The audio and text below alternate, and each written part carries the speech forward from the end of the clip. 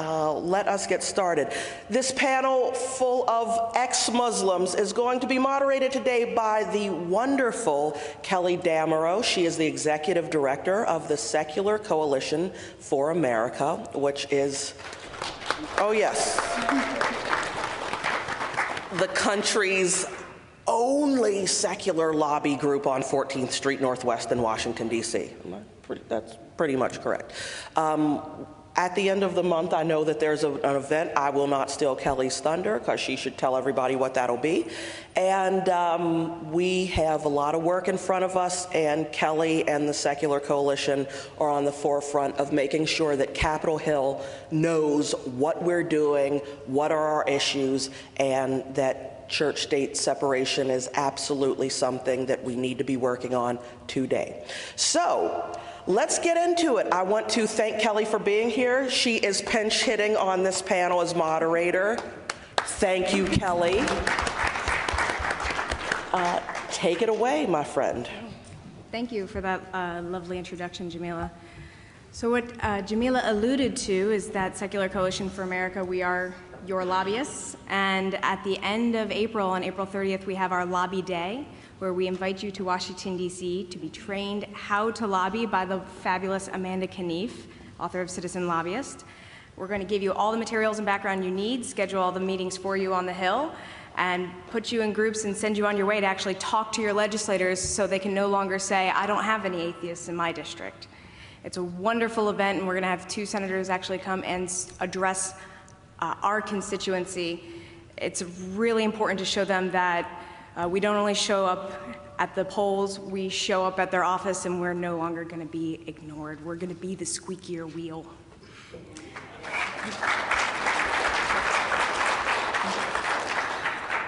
But I know you're here for something far more exciting and important, our discussion with the ex-Muslims panel.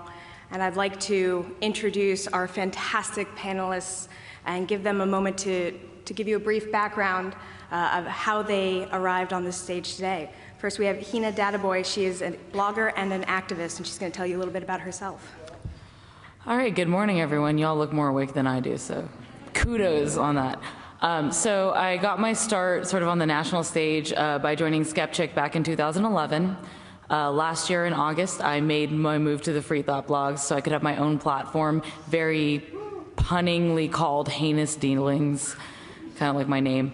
I left Islam about 9 years ago. I've been out pretty much since I became an atheist. And that's a lot of the focus of what I do is sort of awareness through just being active and being visible. So that's a lot of what I do.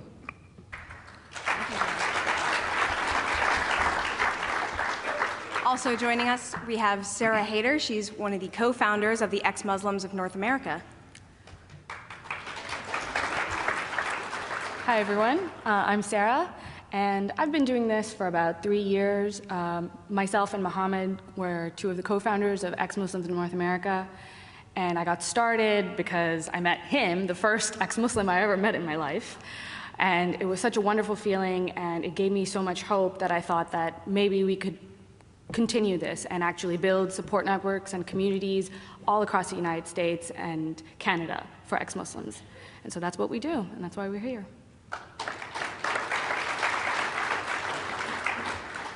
And last but not least, our fellow co-founder of Ex-Muslims of North America, Mohammed Syed. Good morning, and thanks for coming out. So building off of what Sarah was saying, one of the things we often experience as ex-Muslims is a sense of isolation. A lot of people, after leaving Islam, stay in the closet. They don't talk about it with anybody. And we encounter that many, many times. So what we were trying to do is try to connect all these people that don't want to be found, which is often seems like a Sisyphean task where people that don't want to be found, you're trying to find them and connect them with other people that don't want to be found. But despite that, we've gone public about 18 months ago, and in those 18 months, we've expanded to about 15 cities.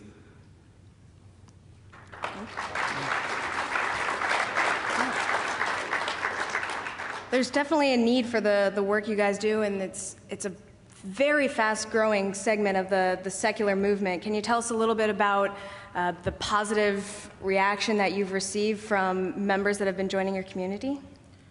I want to give a little bit of background because, I've been kicking around for almost 10 years now in this secular movement. When I first came out as an ex-Muslim, the first thing I did was the first thing that a lot of nerds do. I Googled ex-Muslims.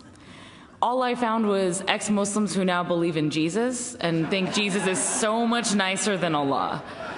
And I remember thinking, okay, they seem okay, but, I'm not terribly interested in this whole thing. And then I found a few forums that were dead. I found a blog full of, not very nice people who I tried to make friends with, and it didn't really happen. I met one ex-Muslim through a book website I was on. You could find other users who had similar books to you, and I found this guy that had all the atheist and all the Muslim books that I had, and I said, please don't be offended if this isn't true, but are you also an apostate? And he said, yes, but he was all the way in London. And so, when ex-Muslims in North America happened, I said, why didn't this happen before, and how do I sign up? And that sort of leads into what you all are going to talk about. But we do vet everybody because of the whole security and safety thing. And I remember when they said, okay, we need to set up a Skype interview and vet. And I remember thinking, I'm a loud and out proud ex-Muslim. Why do they need to vet me? Do you know who I am? But what it came down to is I'm actually very proud of having been vetted. I really am, because I feel like that's a good gold standard. And yeah.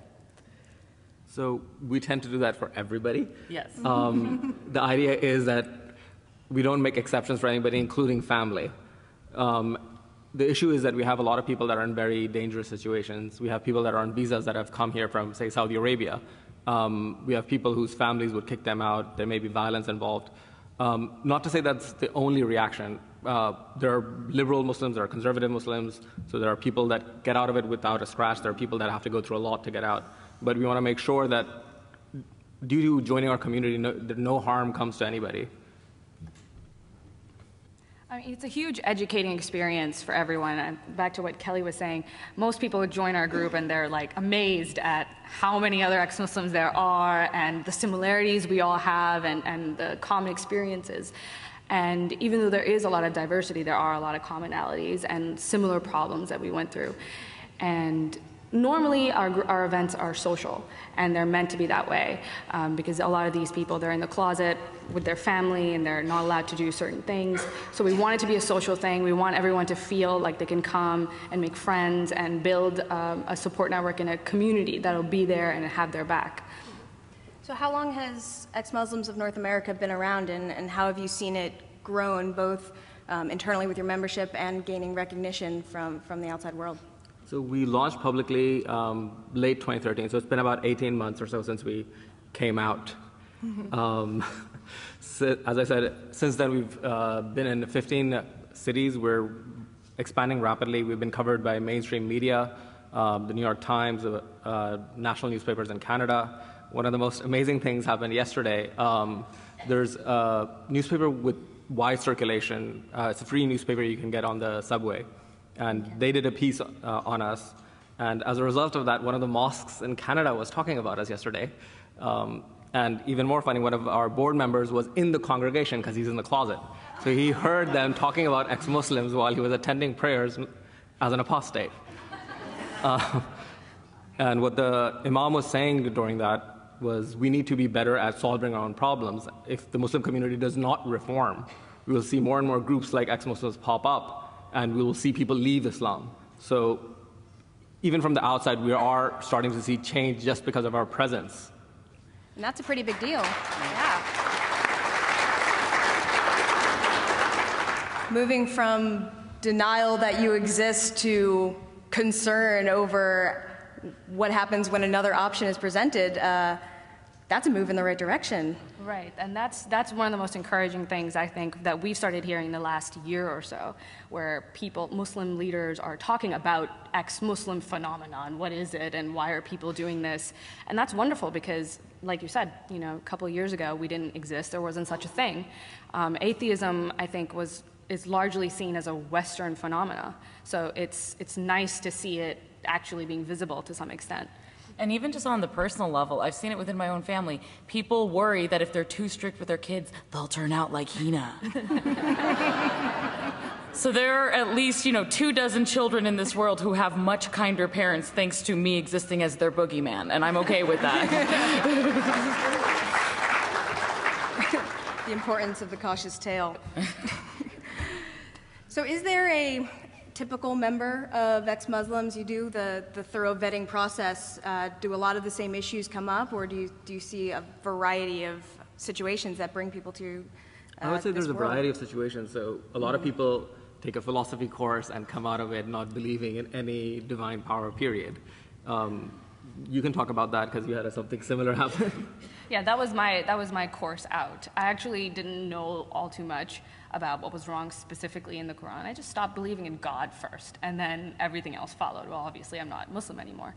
I think his course was a little bit different, more Islam specific, I guess. And that's like that with all our members. I mean, a variety of reasons why they leave, issues that are important to them. Some women leave specifically because of women's issues, and some men leave specifically because of women's issues, and it's actually quite fascinating, and that's one of the things I love about doing the vetting process, is that we talk to these people before they come into the group, so I get to hear all these stories. I mean, I've heard hundreds at this point, and that's wonderful because I know how varied the ex-Muslim experience is. Except for, I would say, every other person says, I thought I was the only one, and this is the first time I'm speaking to somebody that holds the same views as I do. So Heina was mentioning that when you Googled ex-Muslim, you found Muslims for Jesus. Now that there's more of a community building up, when the people who are looking to find you Google, what kind of things can they discover? What can they stumble upon? Find our website. Yeah, and they find other groups that are similar to us. Council of Ex-Muslims of Britain, shout out to them. They've been around for a while now, and they've expanded out to other countries in Europe as well. You find my blog, which is kind of funny. You find other ex-Muslim bloggers as well. And so, the poor ex-Muslim Christians are buried on page 2 or 3 at this point, I think. Oh, another victory. I don't know. We're also working with sister groups in London and Australia where they're setting up similar communities. So it's expanding out. We're hoping in a few years, pretty much everywhere around the world, you'll see the phenomena. There are already atheist groups in Pakistan and Saudi Arabia and Egypt, but obviously they can't come out publicly. Last year, a Turkish atheist group was established, and they are out and public. Obviously, there are consequences to that, but Turkey being the most liberal Muslim country, they have been able to do that.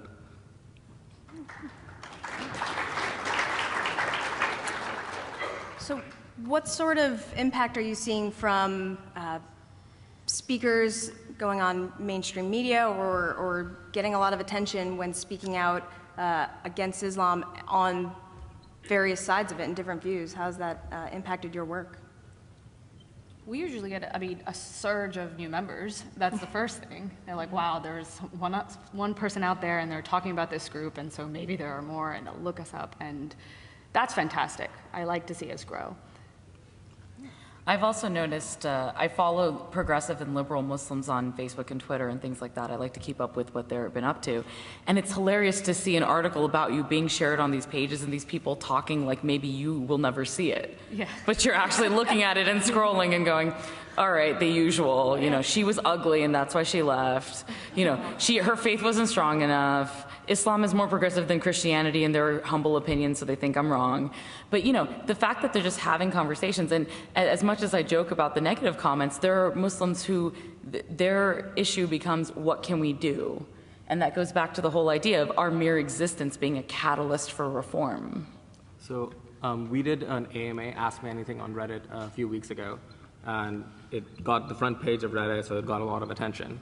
As a result of that, there were conversations going on the Islamic subreddit about how horrible we were, and people in that thread were commenting that due to our Q&A, they have started questioning and they are looking into it.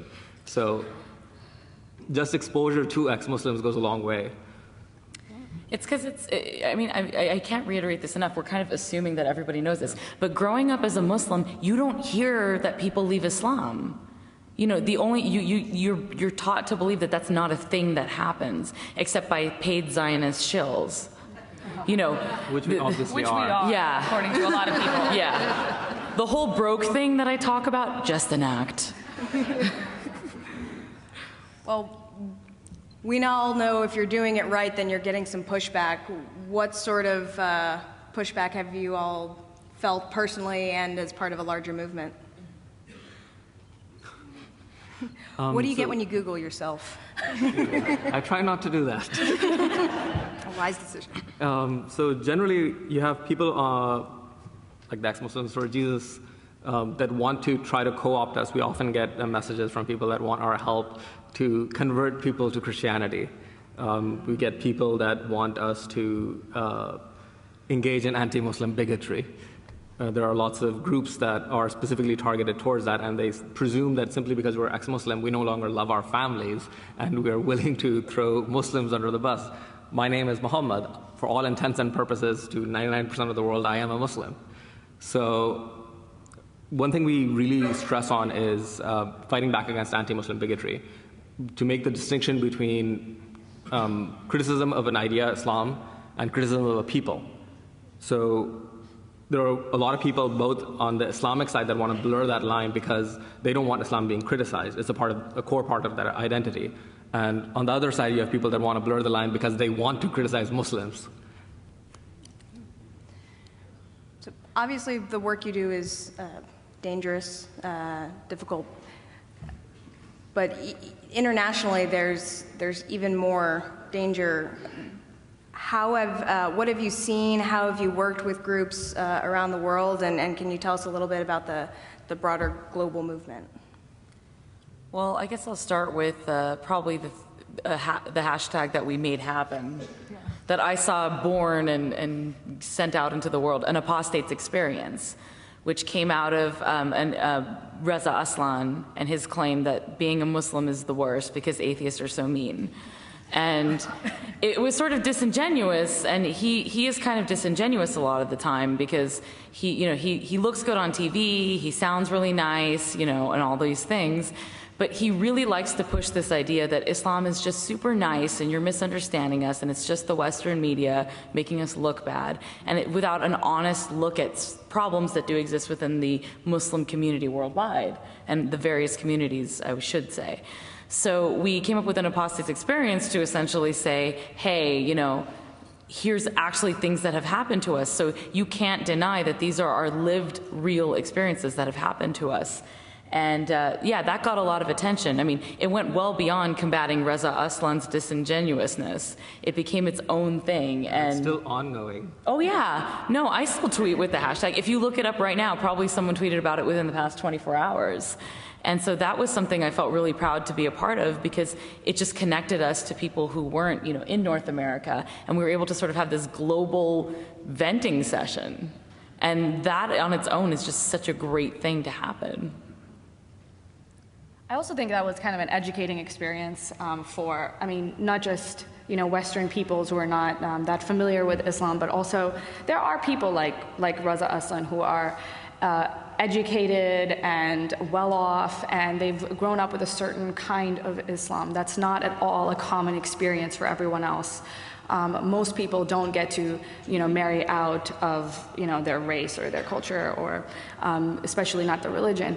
And he has been afforded privileges that I think a lot of us don't have. And one of the things that I want to work on is to get these people to understand what the experience is for a lot of people. And because I think that that's part of the struggle, that they think that, well, I was fine because, I lived in the Northeast and my parents were liberal Muslims, and so everything was fine. I was never coerced into anything. However, that's not at all a common experience. And part of that is to educate those Muslims as well and try and get them on our side to see that there is this common experience of a lot of abuse, maybe persecution to some extent. So that was, I think, a great part of it as well. I would say we're uniquely positioned to do that because usually I was at a conference where there was a conversation about Pakistan being a failed state, and everybody was talking about political issues and Western imperialism. Nobody brought up the problem with religion and the intertwining of mosque and state. And when I brought that issue up, we had a lively conversation. When other people that were there that weren't from the same background joined in the conversation, they were immediately labeled bigots. So that's something that we need to change, in the sense that fact-based conversations should be allowed by anybody. Anybody that has the right information should be sharing that information and moving the conversation forward. I don't think we should be shutting conversations down simply based on who is doing the talking. One of the issues that should be talked about more, I think, but we might need a little bit of a primer on, is what's happening with the Bengali bloggers. Could you explain that situation a little bit and what's happening there? Well, I think Asif's going to cover that right after us. But overall, it's part of this global upsurge to some extent of just really intense violence from Islamist factions, from sort of people who are getting angry about fairly, to our eyes, trivial things. And it doesn't just affect ex-Muslims, this violence. It affects anybody who speaks up. It affects anybody who likes the wrong page on Facebook, So an example of that, in the UK, there's a reformist Muslim, Majid Nawaz, and Ayan Hirsi Ali mentioned him yesterday as well. So he's a Muslim. He runs a counter-extremism think tank. And last year at the London School of Economics, at the Students' Fair, somebody was wearing a T-shirt that had a cartoon Jesus and Mo. Look up the cartoon, it's amazing. So the students that were wearing that T-shirt were kicked out of campus as a result of just wearing a T-shirt. He tweeted the cartoon saying that a cartoon does not offend me. And as a result of that, he got death threats in London, internationally. A newspaper in Pakistan printed that it is obligatory on Muslims to kill him. And all he had done was tweet a cartoon and say that as a Muslim, this does not offend me. So what's on the horizon for you all and your efforts? There's lots of work to be done, and you're growing rapidly, but what do you see as the next steps? Well, one of the things that I'm incredibly interested in, you mentioned Majid Nawaz, is really connecting with and supporting the efforts of the true reformers. Not the ones like Reza Aslan who say, oh, Islam's fine, don't worry about it, it's just the Western media brainwashing you. But people who are actually taking an honest look at Islam and at the global issues with various Muslim communities and saying, these are problems, we need to deal with them. And one of the groups I recently connected with actually is called Masjid, M-A-S-G-D, the Muslim Alliance for Sexual and Gender Diversity, which is a group of LGBT and queer Muslim progressive activists. And I met them at Creating Change, which is the National LGBT Conference. And we actually had a lot in common as far as, the stuff that we deal with our families and the things that we want to see changed. And so that's one of the things that I'm really interested in doing, is building alliances with people who are able to and willing to say, yes, there are problems in the Quran. We need to actually deal with them and address them and condemn them as needed. Yeah, and I think those people tend to be overlooked by everyone, by Muslims altogether, and also I think by us, by Westerners. Those people get overlooked, and it is encouraging to see that they are growing. They are there, they are growing, they are speaking out, they are gaining supporters slowly, but it's there. And I think part of something that we can do, the secular movement overall, is to give these people a platform. And also just acknowledge that they exist, because I know people think they're very clever and funny when they make the joke, oh, LGBT Muslim, isn't that an oxymoron? They don't exist. But, and it's funny in a way, but at the same time, it's also erasure. These people do exist. They have always existed. And, despite the efforts of homophobic religion of all kind, there have always been LGBT people in all communities. And I think it's important to remember that they do exist. Any final thoughts or stories you want to share before we open the floor up for questions? I would want to add on to that if you look at every single Muslim country around, be it Pakistan, be it Egypt, Saudi Arabia, you guys have heard of Raif Badawi. Every country has activists that are secularists, be they Muslim, be they ex-Muslim, that are trying to change the rapidly growing Islamist phenomena. And when we often talk about that there's nobody standing up, why don't we hear these voices? It's because these voices are being marginalized in their own countries. Pervez Hoodboy in Pakistan he's a physicist that talks, and his passion is educating people and improving the state of science education. And he has had attempts to kill him. Raif Badawi is in jail. Other activist, Avijit Roy, was murdered 2 months ago. So in every single country, you'll find people that are speaking up, but we need to help them and amplify their voices and make it easier for them to speak up and harder for those that are trying to oppress them and silence them. And the internet is great for this because it allows us to, because in Pakistan especially, a lot of books are, you can't publish them, you can't, even if a bookseller puts out a certain book, they can be threatened for just having it there. But I think the internet makes this a very difficult thing to do. And I think we need to use that to whatever extent we can to push this literature and these, ideas into countries where it would be so difficult. To piggyback off of both those points, the number one question I think a lot of the times when you say you're an ex-Muslim that you get in gatherings like this is, well, what can I do? That's the number one thing. And signal boost. Signal boosting is so important. So if you have even the smallest platform, if you can get ex-Muslim and secular Muslim and reformist Muslim voices out there to people who wouldn't otherwise know we exist, just sharing a quick link, even without endorsement, if you're afraid of that, you can just say, hey, I thought this was interesting, why don't you check it out? And that alone is just so helpful to us because I can't count how many times I've done a talk and had a student leader or a local community leader come up to me and say, we have an ex-Muslim in our group. We had no idea that there was a group. And so just letting people know that we exist is just such a great help to us because, I talk a lot and very loudly, but I can only go so far with that. Thank you all very much. So we have a few minutes to take some questions. I believe there should be a microphone moving around. And while that's getting set up, I will say please make sure that your questions are questions. So they end with a question mark or a voice inflection going up at the end.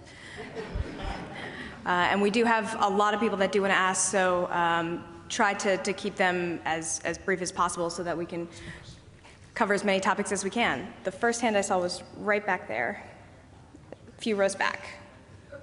Back. There he is.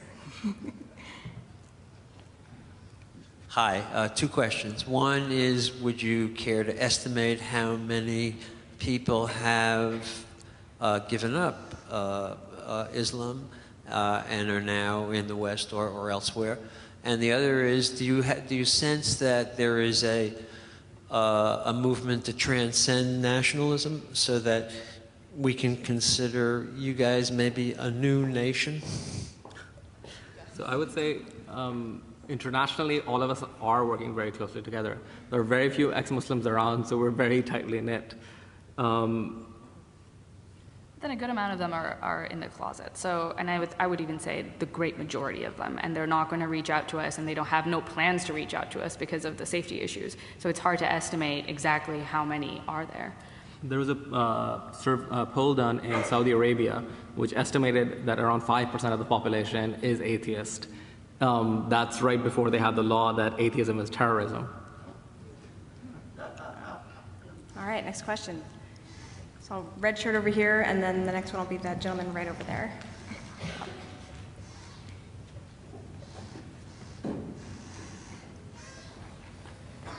Thank you. Mohammed, you talked about anti-Muslim bigotry and drawing the line between criticizing the person as opposed to the religion. I would like some advice about this. I've run into big trouble, I'll be talking about it tomorrow morning. In trying to do that, I don't want to be horrible to people, human beings, but many Muslims have said to me by criticizing, calling their religion a memeplex that infects their brains, they are deeply offended. It's their identity. Can you give me any help in steering this course between the person and the religion, which is so important to them? I would say that offense does not bigotry make. That's number one. So just because somebody feels offended by the fact that you said something.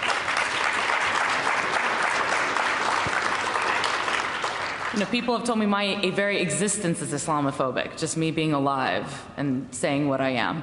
I would say that if you could replace the word Muslim with, say, Middle Easterner, and it would still read okay, it might be a little bit racist or bigoted.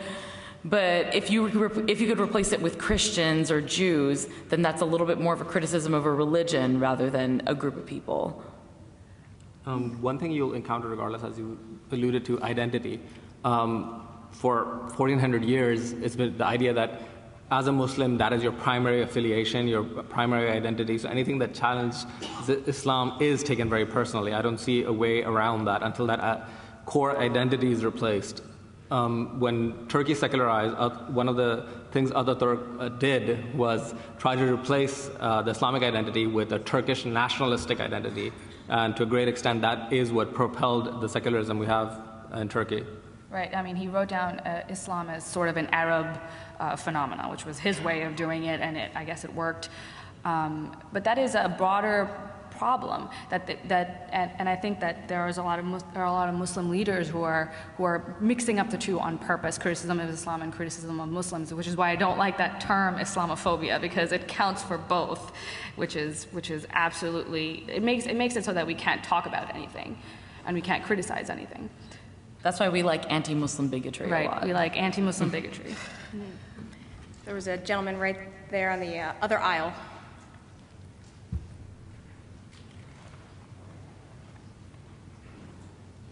Hi guys, I love the work that you're doing. Please keep doing it. Keep up the good work. I noticed from your description of the process of vetting and helping to provide group support for especially people who are still in the closet and can't get out, that seems very similar to the Clergy Project and Dan Barker's work. Have you contacted them? Are you working with them in terms of strategies and goals and helping your organization to survive and do and prosper as well as they have? So we have talked with them. We've compared notes regarding our vetting process and regarding security measures, and made sure that any ideas that we hadn't had we took them and implemented them as well. And I know for a fact that there are Islamic leaders like sheikhs and scholars and imams, at least a couple, in the Clergy Project, which surprised me, honestly. But to add to that, we just had a member that joined a girl whose husband is a very conservative imam, and she's an ex-Muslim. Her husband does not know. One of my I know one ex-Muslim that I know was the kid that everybody unfavorably compared their kids to growing up. You know, he had come up with this big accomplishment at age, I think, 3 or 4 or 5. He was just really young to have done this accomplishment, and everyone's like, you can pray, he did this whole thing. And I met him and I said, you jerk. You know, you're the guy our parents told us we weren't as good as. And now he's eating bacon and drinking cocktails with me, so hey. All right, we have one right here in the green shirt, and then the gentleman on the end over there. The lady right here. Are you able to give us some details about your vetting process, or would that be unwise? No, we don't share that. Okay, thank you. The gentleman right behind you. Good morning. Thank you for sharing with us. I want to ask you if at some point in the future we can expect that the Quran will become a book, like Mein Kampf is a book. I would say it would become a book like the Bible is a book. Right. There are lots of very obvious scientific errors and historical errors are in the Quran. The thing is that a lot of academic research hasn't been done the way the Bible has been analyzed for centuries. It's starting to be done. I just read a book about a single verse where somebody did their PhD analyzing the historical context regarding that single verse. So there are other schools and other people that are doing actual academic research work on the history, on the linguistics of the Quran. So over time, as that research accumulates, it'll be harder and harder to maintain the line that everything in it is perfect. It's also a de facto thing where a lot of Muslims, you know, they'll ask me why I left Islam and I'll name a verse and they're like, why do you care so much about that? And they clearly don't actually care that much about it either, and that's a good sign. We've got time for two more. That gentleman in the back's been very patient. Have there been any consequences as far as you coming out, threats to you physically or your family? Well, we've had threats online quite a bit, but we expected those to some extent. Most people, I think, are too lazy to even email us, but there are some that do. There was one gentleman who was emailing me back and forth a little bit. I mean, he actually didn't email me directly. He emailed Mohammed and me in the same subject, in the same toolbox, but he only addressed Mohammed and asked Mohammed if he could debate me. And so this gentleman showed up at a talk that I was giving. And that was very interesting. That was the first time that I was giving a talk and this guy shows up and starts railing against me, and everything that I said was wrong, and I asked him, are you a Muslim? He's like, yes, and then he goes on and on and on. So that was my first talk experience. That was pretty interesting. It takes dedication to fly out to a conference to attend it. I mean, I'm almost admiring him. Like, that's dedication. Our final question from the front row right here. The Quran has to be read in Arabic, and you cannot translate it. For what I understand, it's not. And so when you try to speak with a Muslim, and you've read the Quran in English or in French or in any other language, they always find an excuse and say, well, you haven't read it in Arabic, so you don't know what you're talking about. And so what is the way to go around that? They always set a way higher standard for us than they do for themselves. Because most Muslims do not speak Arabic. They can read it, they can read words, they can parrot them, but they don't understand what they're saying. So bring that up with them. You can always say, hey, what about all the Muslims who aren't Arabic literate? Are they not true Muslims because they've never read the Quran in Arabic? And they say it can't be translated because Arabic is just so deep and complicated. That's a cop-out, frankly. Because, you know, how many Muslims base their faith on translated Quran? Most Muslims. I did. I mean, I'm semi-Arabic literate, kind of. But, you know, most of my understanding of Islam comes via English language sources. Isn't it because God spoke Arabic that you cannot translate?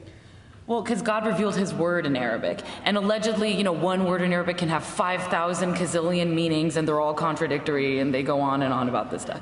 But again, they're setting a really high standard for the critics, a standard that they would never apply to themselves. Also, Arabs are the minority Muslims. Like 70–75% of Muslims are not Arab. And even among Arabs, Egyptian Arabic is the most common. So Saudi Arabic is a minority even among Arabs. And even among that, you're talking about an Arabic dialect that was 1,400 years old. It's not the popular vernacular. So even people in Saudi Arabia will have trouble with the exact dialect that's in the Quran. So as Heina was saying, no Muslim really understands the Quran then either. It's like trying to read Shakespeare, you know, you need help. And so, and so the Arabic of the Quran is like the Shakespeare in English in a lot of ways. If you'd like to learn more about the ex-Muslims of North America, please go down to the exhibit hall and visit their table and ask some more questions. I'm sure they'll be interested in talking to you a little bit more, and I'll be down there as well at the Secular Coalition for America table.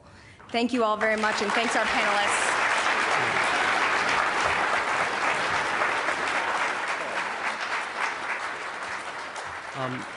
Also, after Asif's talk, we wanted to take a group picture.